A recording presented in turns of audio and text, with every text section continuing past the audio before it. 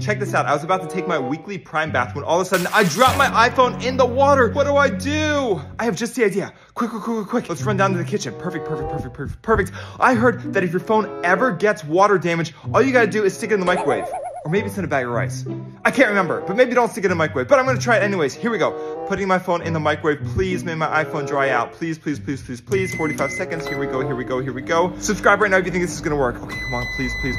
Please dry out.